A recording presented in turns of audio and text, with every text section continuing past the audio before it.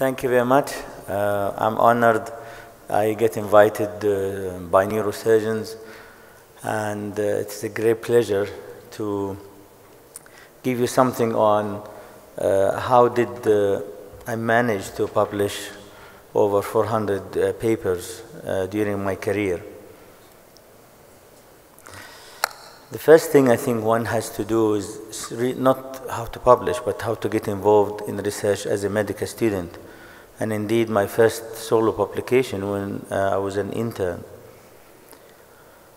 The second thing, one has to do is to get involved as a resident in training in the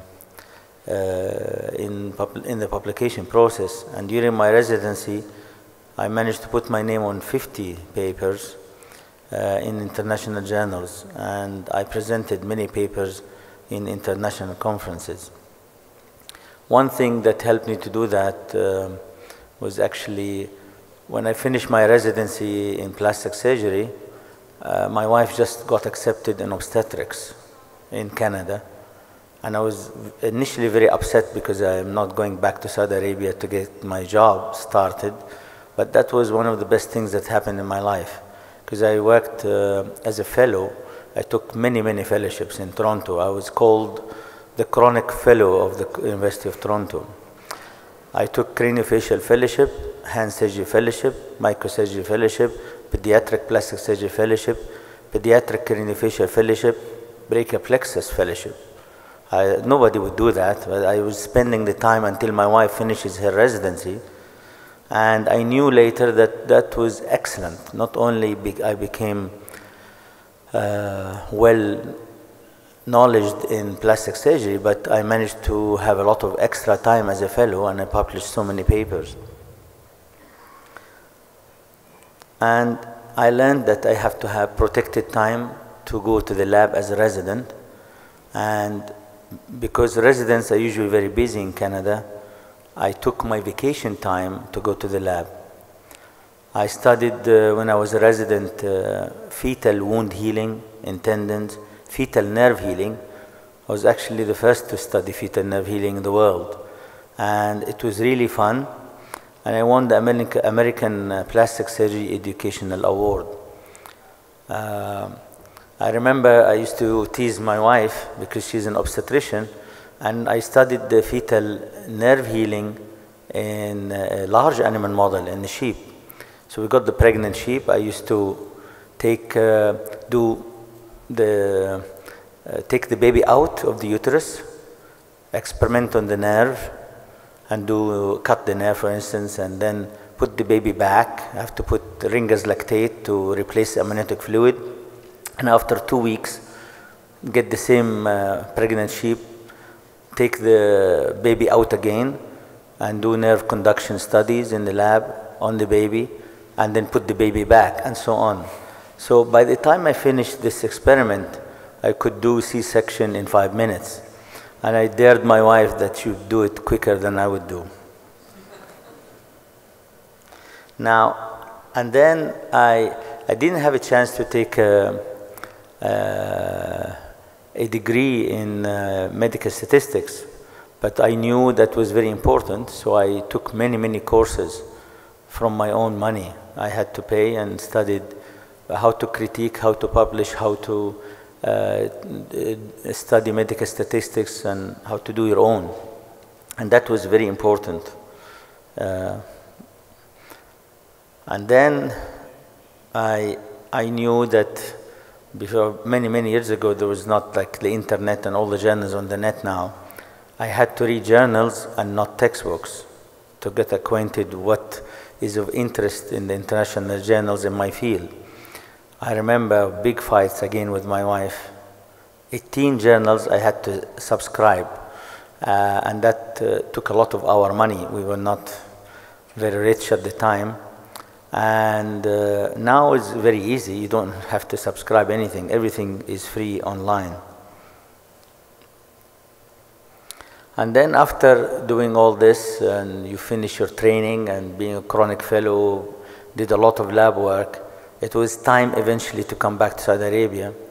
And I was offered, because because of all these fellowships, I was offered many jobs. And because I loved research and publications, I decided to take an academic job. That was also a disaster. My wife was very upset because it was half the salary of all the other jobs I had. So I took a King Saud University job despite the 50% less salary, and I think it paid off at the end. One very important issue is one has to read basic science related to the field. As a plastic surgeon, I read and wrote a lot of multi-organ failure, reperfusion injury, wound healing, and I taught residents basic science. And actually that paid, at the end I was appointed as the director of the research center at the medical college at King Saud University. Now I'm back to Saudi Arabia as a staff, and that was a big task because now I want to prepare myself to publish, essentially. Because as an academic person, you get promoted by your publications.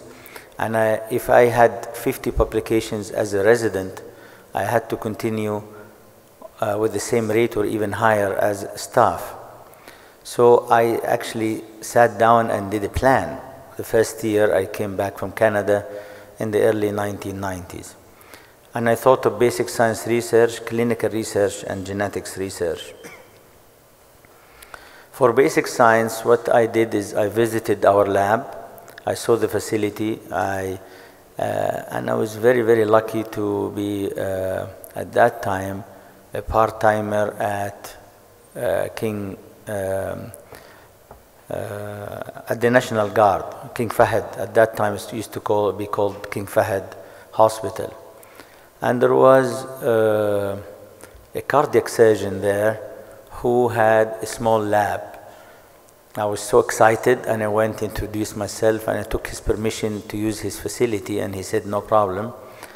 And I remember very well, I managed to buy little microscopes and some instruments, and I started there little wound healing research lab under the umbrella of this cardiac surgeon, believe it or not. And I had a junior at the time. He's now a big-time consultant plastic surgeon. His name is Dr. Thunayan, and he was just a resident, very interested to do anything. So I told him, let's do this, and we created a model. At that time we didn't have large animal model, so we created a rat sciatic nerve model, and we did a lot of research on endocyte nerve repair. And it was very interesting. He was very keen and helped me a lot. And we were the first in the world from Saudi Arabia to publish endocyte nerve repair findings by electron microscopy. And we had, later on, it materialized on our special technique to treat painful neuromas of the superficial radial nerve. And we got the ethics committee at King Saud University to do that on patients. And eventually, there is something actually in the literature on the Saudi technique for repairing painful neuromas of the superficial radial nerve by the endocyte nerve concept. For clinical research, this applies not only to plastic surgeons or peripheral nerve surgeons or any. This is essential, I think. And if somebody doesn't have the love for the lab, you can still publish a lot in clinical research. And the way to do that has to be planned from day one. The first thing you should do is see what you do the most and decide the theme of your publications even before you start. For instance, if you are in Saudi Arabia, I guess as a neurosurgeon, the head trauma and spinal cord will be a major thing here, because wherever you are, you're going to see lots of these patients. Now, so I started the first week I came to Saudi Arabia to organize myself, design data sheets, document everything, planning to document everything I see. and I stored my own data in different computers. So one of the examples, of course, is obstetric brachioplexus research. When I came, I did not find anyone who has a multidisciplinary approach on obstetric brachioplexus palsy, so I decided to establish a clinic at the university and involve obstetrician, that's my wife, of course, neonatologists, physiotherapists, and so on. And we established the first obstetric brachioplexus multidisciplinary clinic, and everything we did, we published. To the extent, I think I have 60 publications on obstetric palsy alone.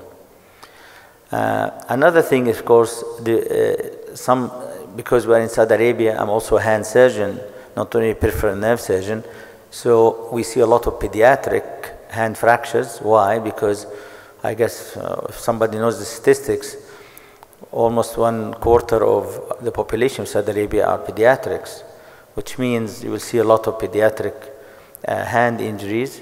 So I designed that, and I have over 100 publications in hand fractures. Another very important principle is to write up anything you do, even the technical modifications of well-known surgical techniques. One thing also that Saudi Arabia is very famous for is genetic diseases, especially autosomal recessive, because we have interfamily marriage is still common until now. And as a surgeon, you have to be observant, and remember the Saudi population is a gold mine of rare syndromes. So what I did is I made friends with the hospital's genetic teams. And every family that comes with a congenital anomaly or something that's uncommon, or what we did is that we immediately gathered them. I get a resident of mine to take the case as a project. We take the permission, we take the ethics committee, we take the consent, and study the candidate genes with the genetics team. And believe it or not, I have identified over 50 new gene mutations related to my field.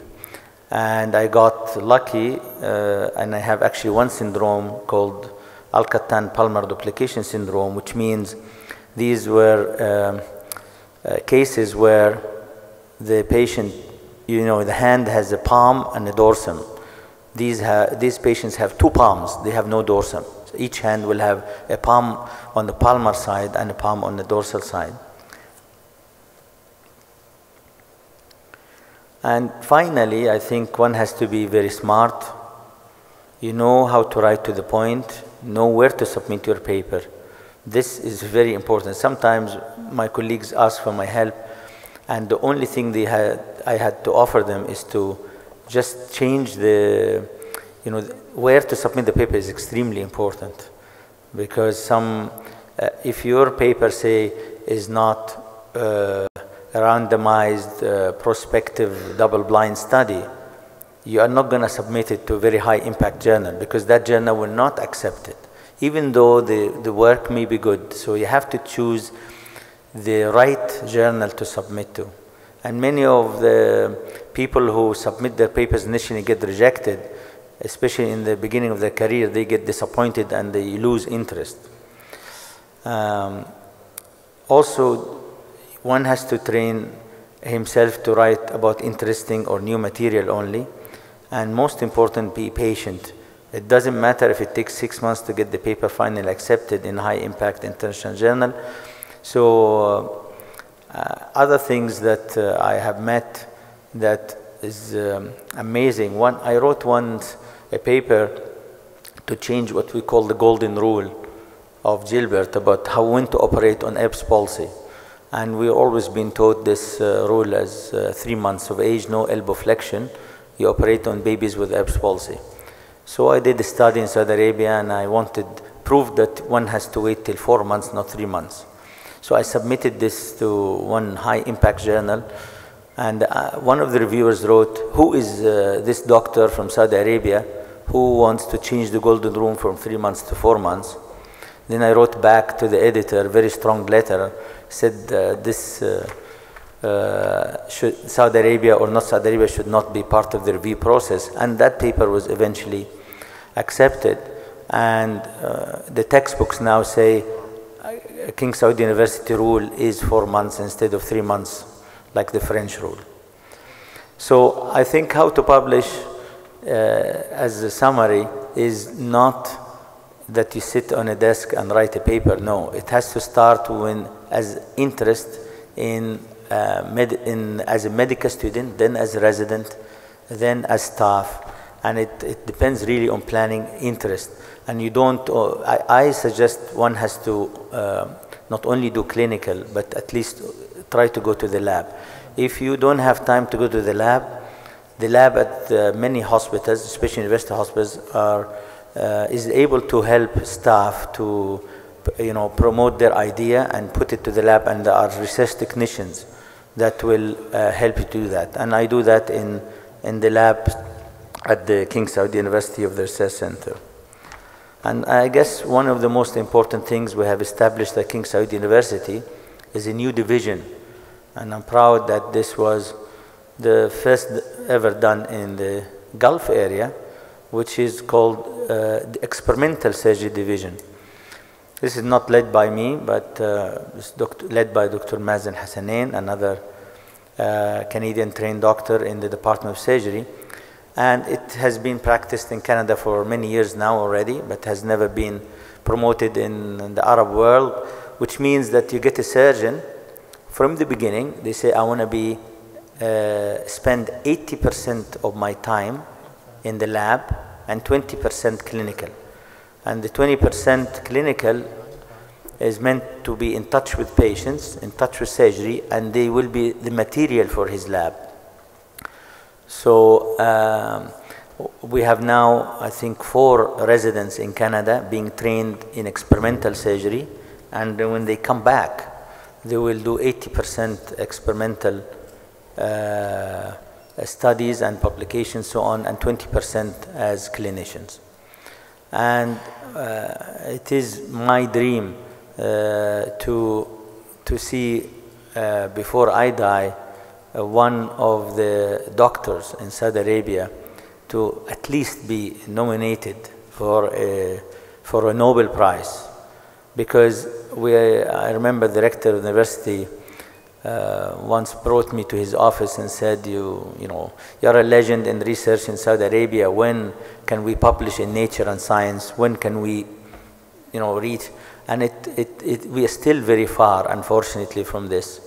And the reason is we have to dedicate ourselves to say we have to have experimental surgeons, experimental physicians that will spend almost all their time doing research, and maybe 10, 20 years from now we'll reach our goal and be equivalent to all other countries, universities who had people among them nominated for Nobel Prize and published on a regular basis in Nature and Science. Thank you very much.